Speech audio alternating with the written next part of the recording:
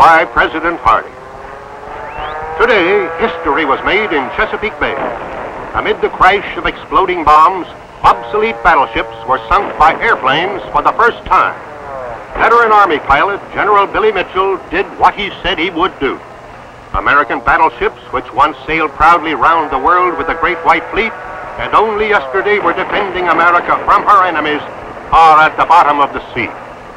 The nations have agreed to build no more battleships for 15 years, probably forever. The shipyards are empty. The scrapyards are thundering to the sounds of destruction of whole squadrons of battleships. Does this mean the end of the Dreadnaught battleship? This is what General Billy Mitchell claimed today, and that's what people will be saying all over the world.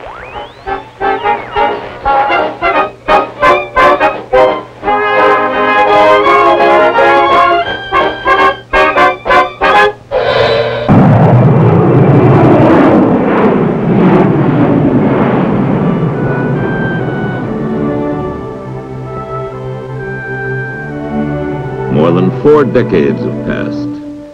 Men have fought and died on land and in the air. On the sea, too, a new generation of battleships have fired their guns in anger again and again, have triumphed and then disappeared from the oceans. This is a battleship grave, a memorial to an era of magnificence. The silence that hangs like a pall over these dreadnoughts holds many memories of combat. At present, the big guns are silent, and this symbol of fierce and stately power lies still. She was built because men wanted her. She fought magnificently, and with the end of her era, she was forgotten.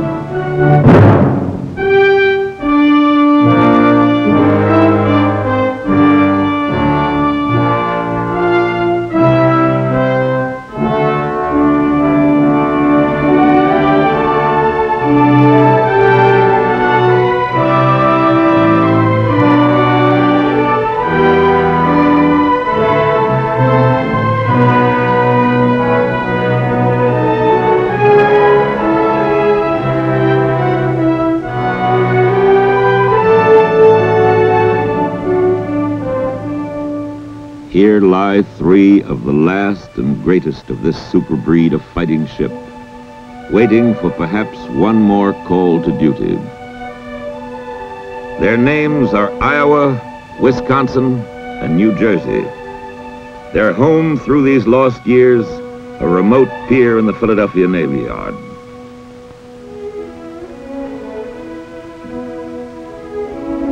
The ancestry of these sleeping men of war stems from the first dreadnought ever. It is a fearsome name in naval history. Fear God and Dreadnaught, the family motto of the English Admiral Lord Fisher, who created the first all-big-gun battleship early in this century as a challenge to anyone who might dare to dispute England's rule of the world's oceans. Now these American dreadnoughts look back on the honorable record of their ancestors, with names like Valiant and Warspite, Michigan, Texas, and Tennessee. The nations of the world built 175 of them at a cost of countless billions. They met their ends in various ways. In combat, blasting to pieces each other's steel hulls, or were sent to the bottom by mine, torpedo, or bomb, or they were broken up in times of peace and national economy. Their rusting, mud-shrouded skeletons litter the beds of the Atlantic, the Pacific, the Mediterranean, the North Sea. In less than the lifetime of a sailor, they had all gone, all but these few kept in reserve, or as mammoth and melancholy memorials to their former greatness, and to a vanished age before missiles and jets deprived the world's armories of nobility.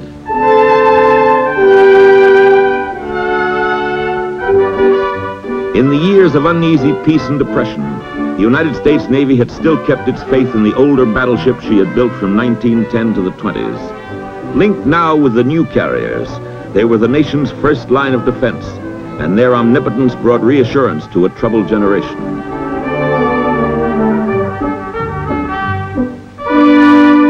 In a stately line of steel towers and artillery, They signal to the world their power to deter any future enemy.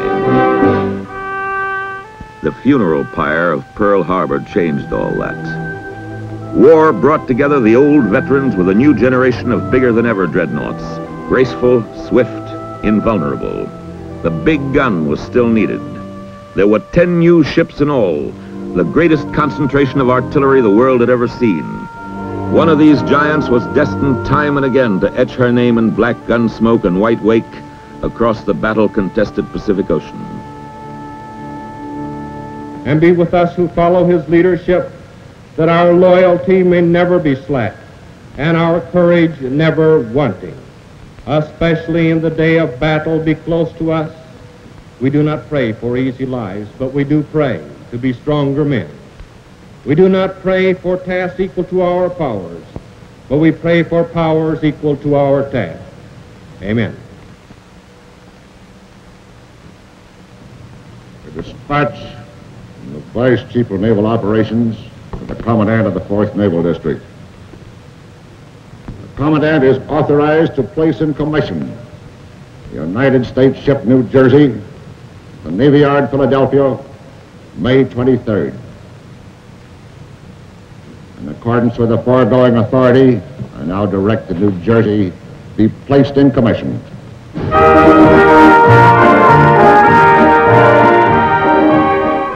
The year was 1943, and the New Jersey, a steel miracle of speed and firepower, was ready to join the United States Navy for Pacific War service. Her gun crews were behind armor 16 inches thick. There was 17-inch steel over other vital parts of the New Jersey. Her 16-inch guns could hurl 2,700-pound shells 23 miles with unerring accuracy. More than 100 lighter guns could blast any raider out of the skies, and she was strong enough to resist the worst the enemy could throw at her.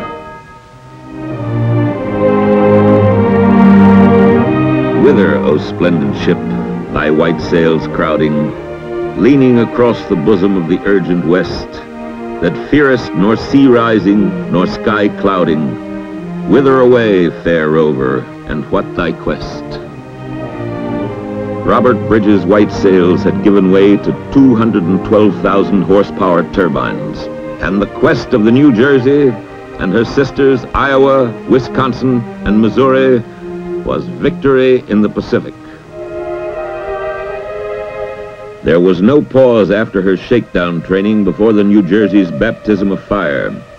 She steamed into the full fury of the battle for the Marshall Islands at the end of January 1944, and the fiercely defended Japanese fleet base at Truk.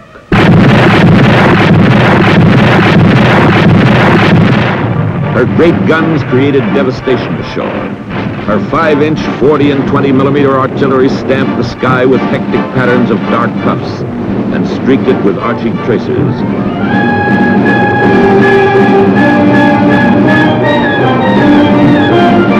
Day by day in the tumult of battle, the men became more skillful, and the guns synchronized with the rhythm of destruction, and the enemy planes tumbled down in awful balls of fire to a hissing death in the ocean.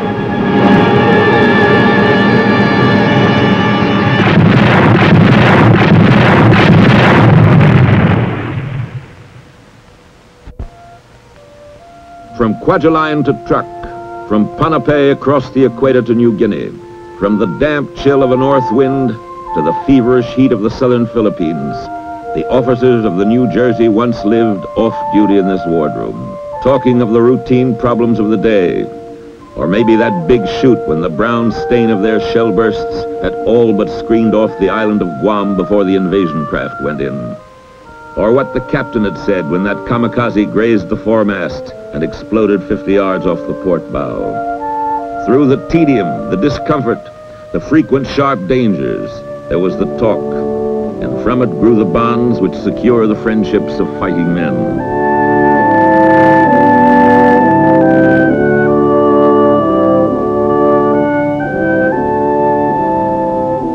And the captain himself, alone with his responsibilities, arbiter of 3,000 lives, at once warrior, chieftain, patriarch, and judge, as well as commander of one of the most powerful vessels of war ever devised by man.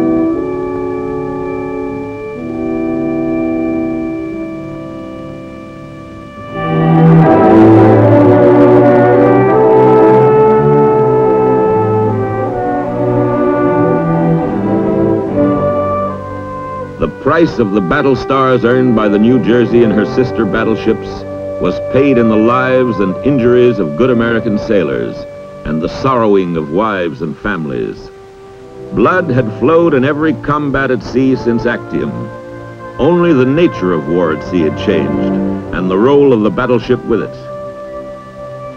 Billy Mitchell, like so many prophets, had been only half right. The battleship was no longer the ship of the line, whose war was to pound the enemy fleet in a slamming duel. The aerial bomb and torpedo had finished all that. She was a near impregnable steel fortress, with great guns to strike with weighty high explosives at land targets, and small guns to clear the skies for the new queens of the Navy, those floating airfields, the carriers, upon whom the battleship depended for her own survival. Now the battleship was the fleet's armed bodyguard, sharp of eye and quick on the trigger. Bull Halsey himself hoisted his flag on the New Jersey, wove his webs of strategical genius, and leapt on the flies as they flew into trap after trap. The battles did not cease with the end of the day, for when the sun went down and the stars came out far over the summer sea, and never a moment ceased, ship after ship the whole night long, with her battle thunder and flame, God of battles, was ever a battle like this in the world before?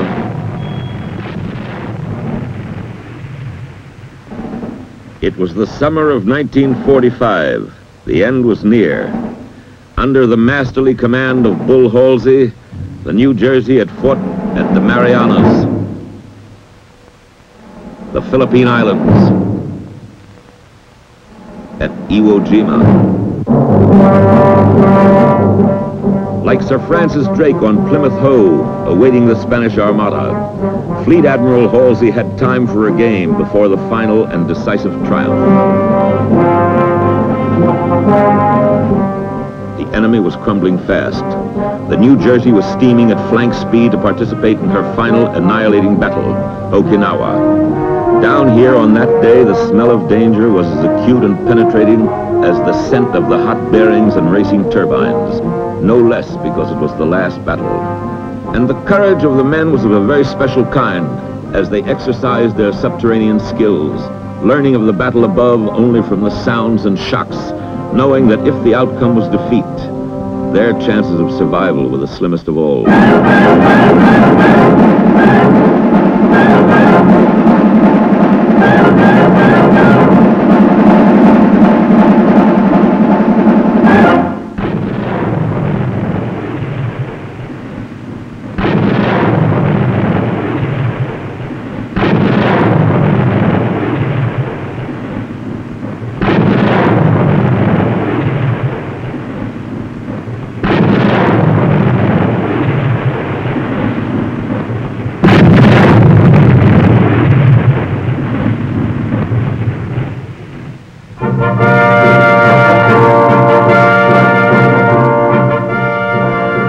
These brave men of the New Jersey survived, and after that last battle, they raced up from the darkness of war into the dazzling light of victory to join those who had worked the guns. Yes, at last, it was all over. The hot days of war turned to the cold days of peace. Old enemies became new allies. Old allies became less friendly. In the troubled air of the late 1940s, many an American battleship went to the breakers. But some of the greatest were kept just in case. Even in this new missile and jet and nuclear age, there might still be a place. You never knew, not with a Dreadnaught. Invincible Dreadnaught.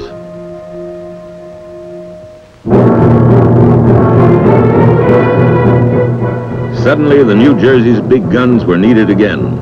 They had not lost their power. Off the Korean coast in 1951, the shells span out explosively from the barrels, in salvos and broadsides, to pinpoint shore installations and the new enemy in foxholes among the Kaesong Hills. On July 26, 1953, a decade after she was first commissioned, the New Jersey fired her guns in anger, and many thought it was for the last time. It seemed right and proper that this great battleship should be the last in the world to fight. Again, the old warrior was retired, with affection and deep respect, but without ceremony.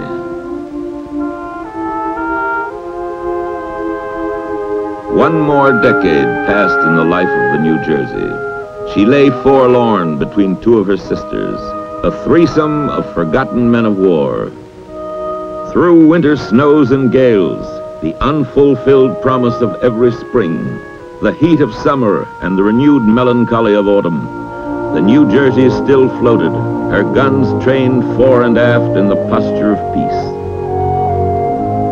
When you mounted the gangway and stood on those muscular decks, looking up in awe at the towering superstructure, the cacophony of war was as distant in time as the ship's history.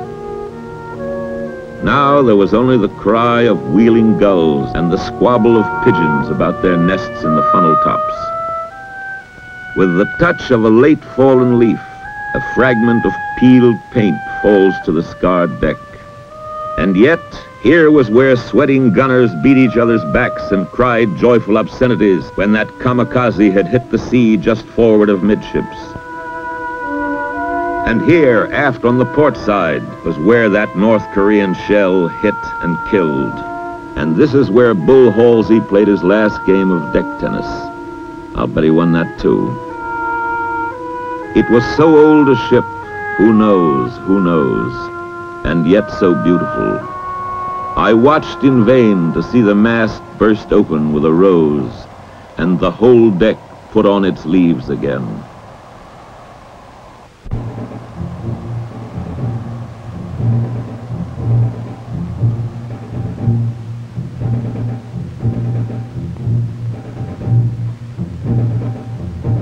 It is the summer of 1967, and the air is full of new national anxieties. The New Jersey is suddenly alive again, throbbing to the activity of dockyard workers who have come to prepare the old warrior for sea.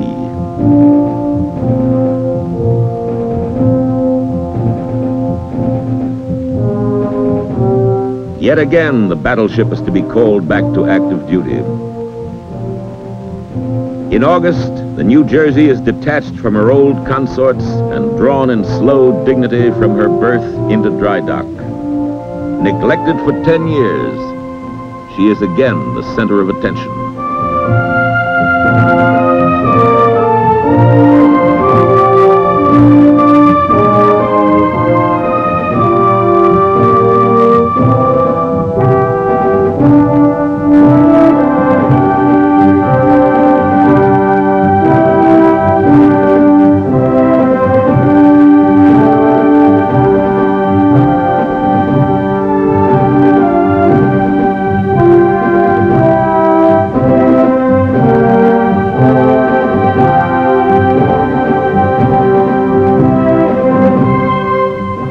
Work on her in the Philadelphia Naval Shipyard are another special breed, as tough in their own way as those who man a battleship in action. They are all-weather men who can work high above the deck in winter like a mariner furling a windjammer's topsail, or deep in the chill bowels where it's as dark and claustrophobic as a Pennsylvania coal mine.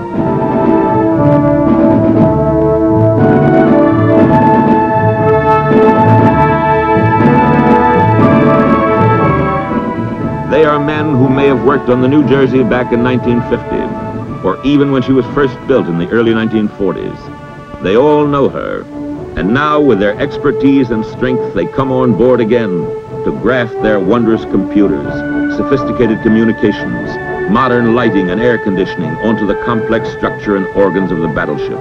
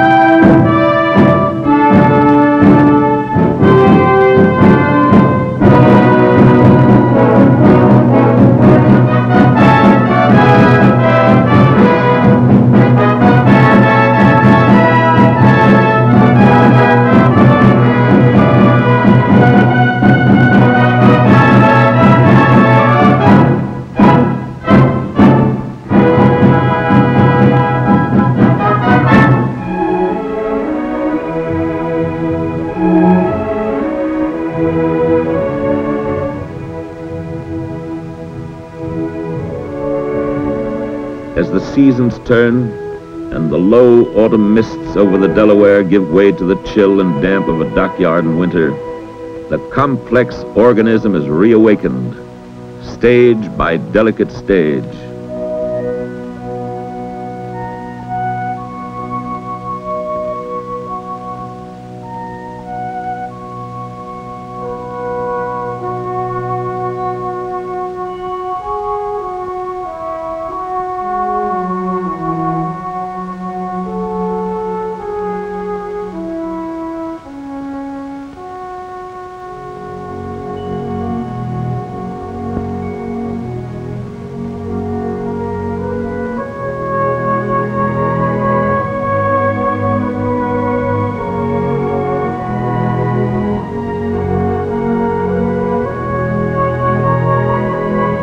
New life comes to the ship as her crew gathers, some fresh to battleship service, others who've known it all before. This man and this ship may be rich in memories, but today is when history starts again, yet still chained with the past by links of men and links of steel. On the New Jersey, men like this fought and saw others fall 24 years ago. And 17 years ago, and now perhaps they may endure it all again. For this ship, which has experienced the forces of nature and man, will soon be echoing again to the feet of men who have tasted action, and others who thought that war was something out of history books. The New Jersey's guns are exercised. The massive turbines turn over once more. Paintwork is cleaned down, and steel that was chipped with age is turned first red, then a clean, purposeful gray. A year's work is over. For so long a graveyard memorial, she will soon be a pulsating reality. Main control, stand by to answer all bells. Take in all lines. All right. Dennis, clear the ship, sir. Underway. First time I've seen that fantail clear in 4 months. Surely the old ship knows that a new dawn is breaking for her. That again, after such a long, long silence, the crisp orders of our new commander are ringing out from her bridge. Get astern, sir. Very well. Starboard engine ahead, 1/3. Starboard engine ahead, 1/3. Chart house, read you live. This is a testing time, when 100 specialists must check 1,000 minute perfections. Main control, bridge, the engines seem to be answering nicely. So the New Jersey is off on her trials, at first slowly and gently downriver. One long blast on a whistle.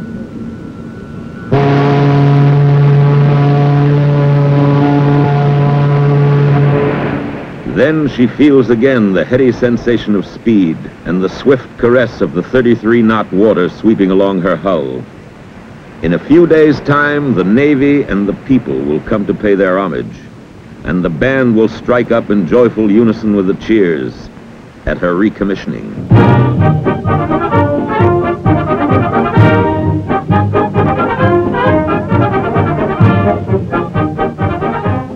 And so this is the day of days. Senior officials, important guests, gold braid. Today we recommission the battleship. New Jersey is most welcome. A touch of the formality, the pomp, and the color the New Jersey deserves to celebrate the start of a new life.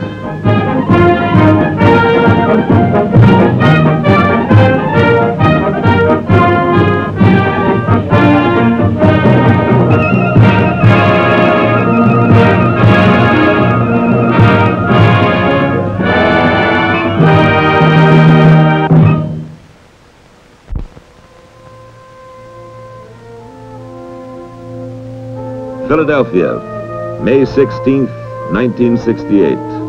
A cold, steel gray dawn. Just a quarter of a century since the New Jersey first sailed away to war. The last act has been played. There remains only the finale. Her stage is the boundless ocean, her true element. where all the great roles in her long and dramatic life have been enacted. Released at last, she seems to cry out in triumph, "I am going to sea again, to sea, to sea." And from across the water comes the anguished echo from the Dreadnaught's forgotten sisters.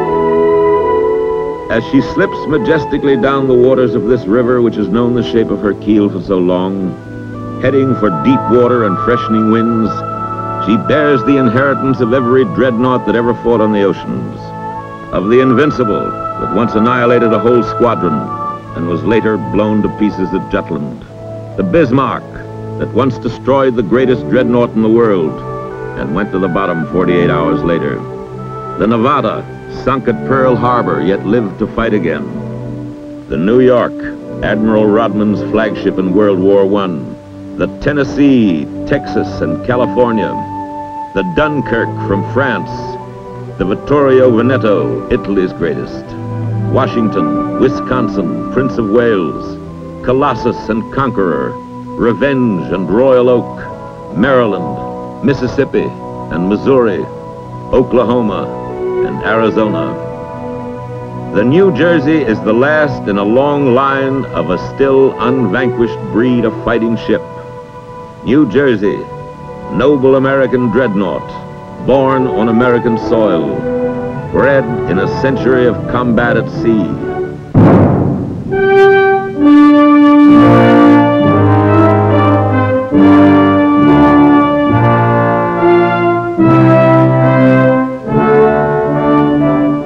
Sail then, New Jersey. Sail again out to the seas that have missed you for so long. May your tasks be honorable and peaceful. May your destiny be as proud as it always has been. Sail away, great ship. Godspeed and safe return.